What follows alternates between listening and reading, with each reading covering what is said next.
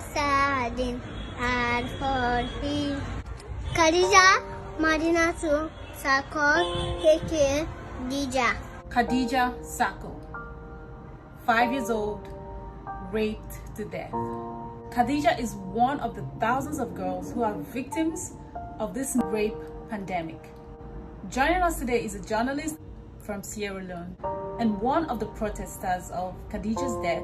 So don't go away. You're protesting in Sierra Leone right now, and this is because of the rape cases that have been on the increase. Even though your first lady started a campaign, Hands Off Our Girls, and there have been laws put in place to fight this rape pandemic that has been ongoing, there has still been an increase in these cases. And the latest one that has sparked this protest is the case of Kadijah, who was raped to death. And can you please tell us what's going on in Sierra Leone? Well, it was very heartbreaking for us and very sad moment for us as a nation. So us to know that 5-year-old Kadijah was allegedly raped, and which resulted to her death. After the post-mortem results, we discover that she was raped, and that also resulted to her death. And you spoke about the First Lady implementing the Hands Off Our Girls campaign, which is a campaign that gears towards protecting the girl child. And there has been a lot of advocacy around protecting the girl child in terms of rape and other sexual offenses in the country.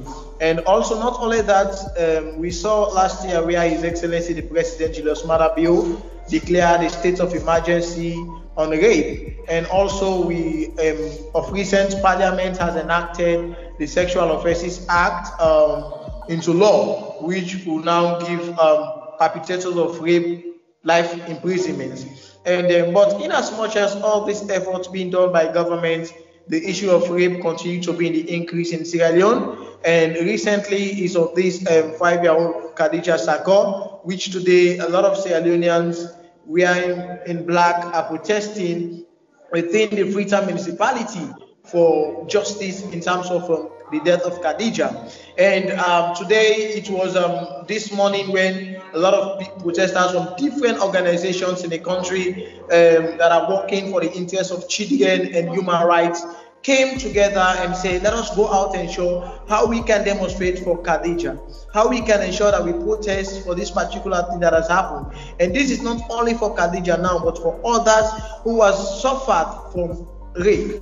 And it was very, very colorful today as people were out in the street. And in this morning hours, 18 of them were arrested by the Sierra Leone police. But thank God for the intervention of other people, they were able to, they were released. So I think that is other thing that has been done. So they were out in the streets to ensure that there is justice, because this is not the first time we've had cases of rape in the country. There has been a lot of cases of rape, and last year they initiated the Black Tuesday campaign, which was again an issue that has to do with an alleged 5-year-old girl that was raped.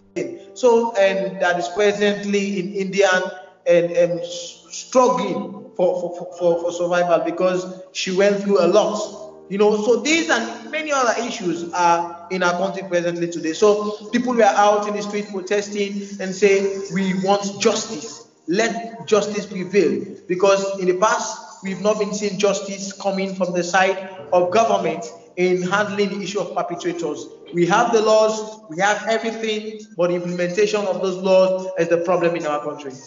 Right, thank you so much. Personally, what do you think is the cause of this increase in rape cases, since all these laws and all these campaigns have been put in place and the cases are still rising? So what do you think is the problem?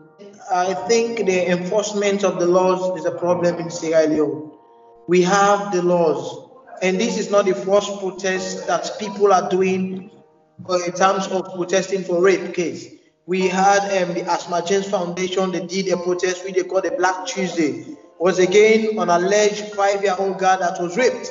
So this is not the first time that this thing has been happening in Sierra Leone.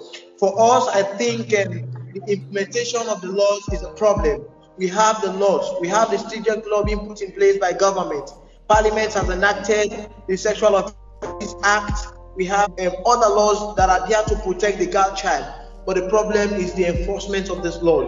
So it is when we start to see government enforcing the laws that are there to protect the girl child, I think we have seen a new tone in terms of fighting rape in the country. Because it's not all about going to the media, we talk about rape, you go there, rape is not good, go there, rape is not good, or for us to come and say, if you rape, you'll be killed, if you rape, this thing will happen to you. And people need to say that if you say once you are raped, you'll be sentenced to life imprisonment, let us see an example being set so people can know that if there is a laid down principle, laid down example being set, I think people will start realizing that what we are doing is not good. But one of the things you see, once there's an issue of rape, you see governments making commitments, the issue will be sent to courts.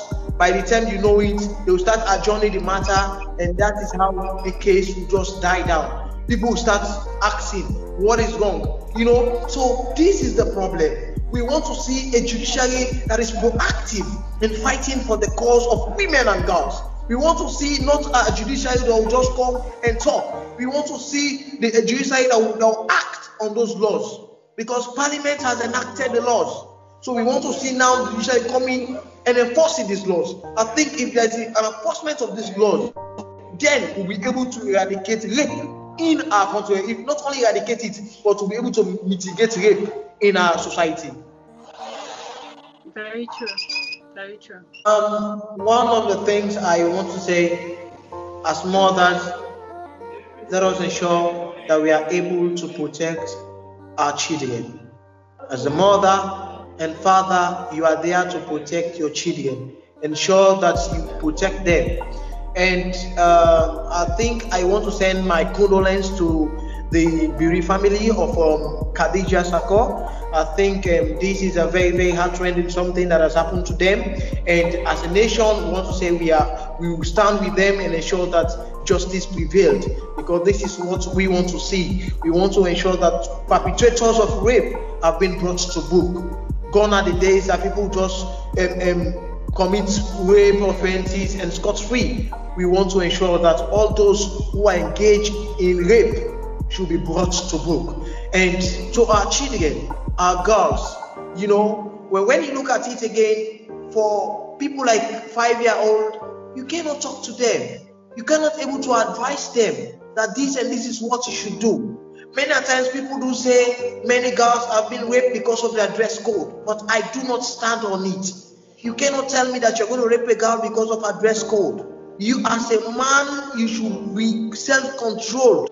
So what can you say about Kadijah? Is it because of her dress code? What can you say about 3-year-old child that is raped? What can you talk about 2-year-old? So many times people still complaining that, oh, due to the dress code of our girls today, that is why the rape is in the increase. But that is not an excuse. You go to a country like America, you see girls dressing naked, walking in the streets. But who dare you to go and rape them? Because why? Because there are laws, and not only the laws, they are enforcing their laws. So everybody is afraid to tamper with them. Everybody is afraid to rape any girl in America and other countries. So in the aspect of saying, oh, it's because of the dress code of our girls today, I do not want to stand on that particular thing. Okay? Let us, man, be a man. There are so many women out there. Why going out for those small petty girls? There are times I just take it as some are doing it for rituals. Because as a sober-minded person, I cannot look at a 2-year-old girl, a 5-year-old girl, and go and get sex with her. What pleasure will you have getting sex with a 2-year-old girl, 5-year-old girl? So these are what we are saying. I think there should be more community sensitization on the aspect of rape. Let us try to ensure that we talk to our colleagues. Let us try to ensure that we increase the advocates on rape issues. I think if we do all those things, we're able to combat rape in our country. Because rape is not good. Rape kills the future and the destiny of our girls. Who's know Kadijah was one of the girls from investigation, she was always saying, I want to become a doctor. And it's only after the coronavirus she will be fled to the United States, where she will continue her schooling till she became a doctor. And today she's gone. Today she's gone. all the vision, all the dreams she had about transforming society. Who knows, maybe she could have become a greatest doctor that could have come and served this country, Sierra Leone. But today she is gone. And this is not only for Kadijah. There are others who are there, others who are crying. You have some children that are crying, that have been raped, but there is nobody to speak for them. The law is not there to fight for them. There is no justice for them. I think this is a call on our government to ensure that, let us ensure that we give justice to those people victim of rape, and all those perpetrators, they should be brought to book. How will you feel for a man to rape you, and at the end you are still living with that man in the same society? You're still living with the man. You'll be walking around, you look at the man, this is the man that raped me. The trauma. It's very, very painful. It's very heart-rending to our girls. For you to see somebody has raped you, you are seeing them, the psychological problem that they'll have. A lot of complications that a girl will have once she has been raped. You know, today I really shed tears when I was at the scene where the protesters, one of the protesters was a victim of rape. She was highlighting her experience being raped. You feel pity, you cry, you shed tears when you hear people telling you about their story who are victims of rape. This is a very serious issue, and this is a very, very serious matter. And today, for now, I want to say we want to commend the Office of the Attorney General and Minister of Justice for our proactiveness in coming out and talk to the protesters, because today all of them were in the streets and there was nobody to address them. Everybody, police officers, we are just harassing them. At the earlier stage, 18 of them were arrested. Why? Because they went out to do a protest, a peaceful protest. They were not having no arms, no anything, just placards with megaphones and all. 18 of them were arrested. But thank God for the intervention of the Minister of Justice and other people, they were released. So this is what we are saying. Let us see the commitments coming from government. Let us see the political will coming from government. So at the end, we will be able to combat rape in our entire society. Thank you so much. Thank you. My heart goes out for Kadijah's family. This is a very, very horrible thing that can happen to anyone. And I commend you and all the other protesters. Just keep it going. Keep it going. This is the only way we can make a change. You know, to keep speaking up and creating awareness about it. So yeah, I really, really appreciate what you and the others are doing. Just keep it going, and I wish you all the best. All the best. Okay, thank you. All right, take care.